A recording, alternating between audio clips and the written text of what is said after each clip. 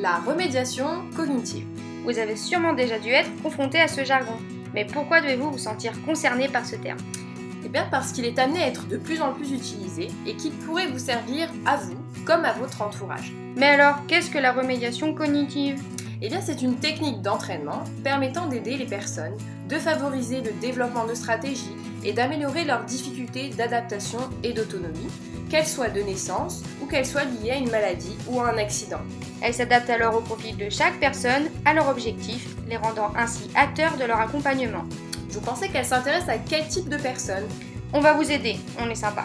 Elles peuvent vous concerner, vous, si vous présentez des difficultés liées au dysfonctionnement de votre cerveau et que cela a des répercussions sur votre vie de tous les jours.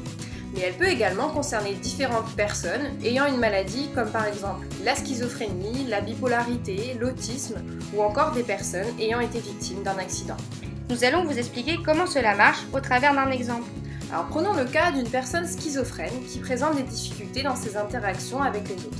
Elle a du mal à reconnaître les émotions, ce qui la gêne dans son quotidien pour comprendre les intentions des personnes.